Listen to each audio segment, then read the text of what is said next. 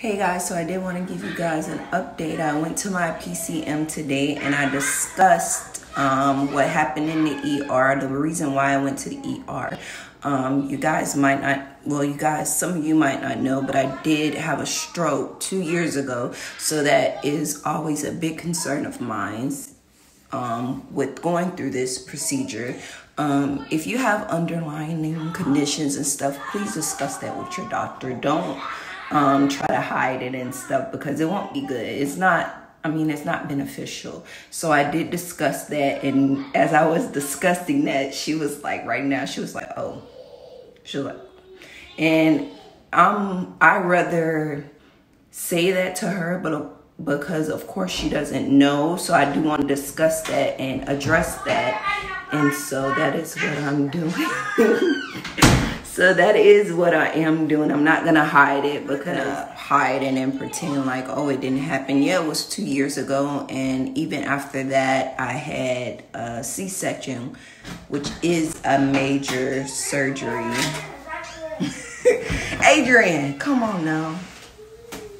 So it is I lost my train. But my thing is, yeah, I want a flat stomach.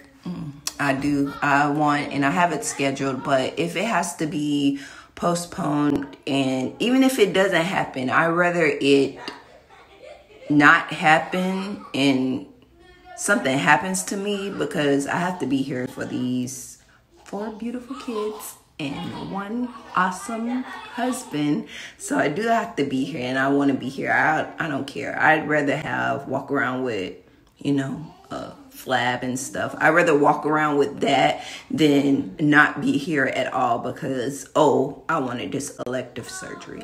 So I do have to get, I have to go to a hemologist, a blood doctor, and I do have to go to a cardiologist. I have to be cleared by those two. I do have to get that stuff checked, and it's fine. It's fine. So I say all that to say, when you're getting elective surgery, please be open and honest with your doctor, and just be open and honest with yourself, because I could have went in there. Even when I went in there, she was like, oh, you're going to be an easy patient. The nurse, she was like, oh, you're going to be an easy patient. And then she left out, and I talked to the doctor, and then she came back. She was like, oh, you're going to be difficult. No, she didn't say that, but she just was like, oh, you're not going to be an easy patient.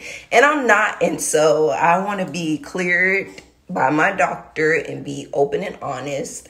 And you should do that too. Like, don't just go into stuff and be like, oh, this happened all these years ago, I'm fine, da-da-da-da-da. No. Like, speak up and talk, like, address everything, especially things that are of concern. And yeah. So, it's looking like I might enjoy your night. I just wanted to give you guys a follow-up. And yeah, those EKG bandages they put on me, they still itch like crazy, but it's healing up. So